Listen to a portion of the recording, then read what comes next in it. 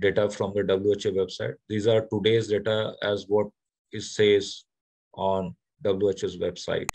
So these every day, last week data, if you look at, India is among these countries lowest.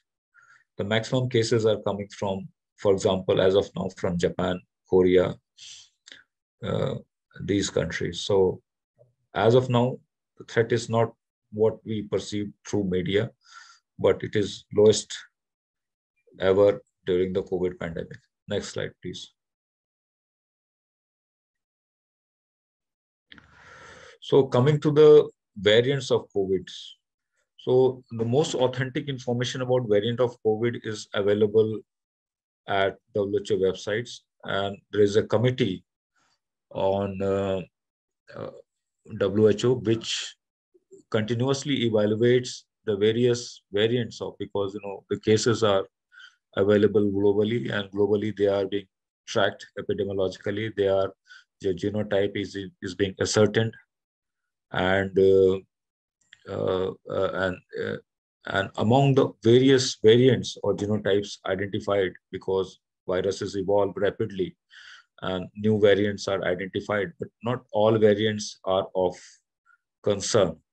So variant of concerns are those who are threat to public health, or who have some kind of new pattern of clinical presentation. Like Delta variant was significantly different from the Alpha variant, the initial one, and now the Omicron presentation is entirely different from the Delta variant. So clinical presentations of these variants also change. So variants of concerns are the ones who may evolve into rapidly into public health threat, or maybe have more challenging in terms of clinical presentation, as well as identification and their management. So only those variants are identified as variants of concern, and these variants of concerns are continuously monitored globally by WHO. And whenever there is accordingly, the guidelines related to travel, lockdown, and all these vaccination, public place policy, and COVID preventive measures, all are being implemented on a global level.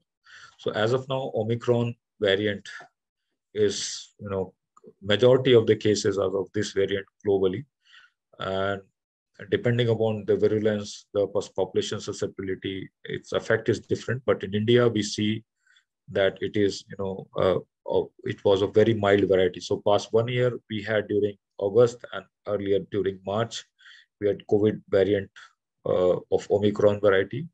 We routinely do not do in our own practice, but these cases were very, very mild. Mostly the duration of illness was of 5 to 7 days, and it would normally subside without majority of the patient during past 1 year. My practice, only one patient had required admission, and that was also in before June time.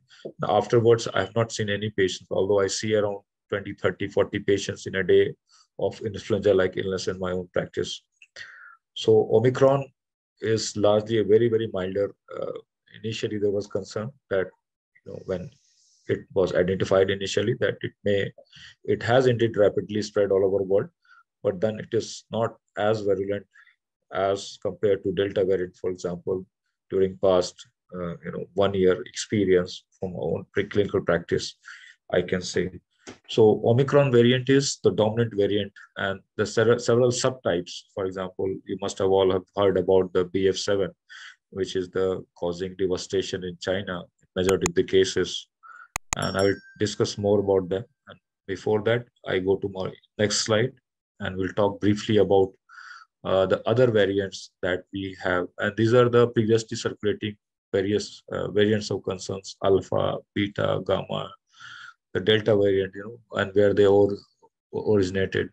So alpha variant in 2022 in United Kingdom, beta variant in South Africa, gamma variant, it was identified in Brazil in 20. These were all identified in 2020. And largely the second wave 2021 was because of Delta variant, which was very, very devastating for all of us. But since then, when the second wave was over, we are seeing less and less number of cases, as well as very, very mild. It is almost as good as normal cough and cold that you used to see during pre-COVID period in India, Indian context. So just for, these are all Greek letters, alpha, beta, gamma, delta, even Omicron is a Greek letter. So Omicron variants, currently various types.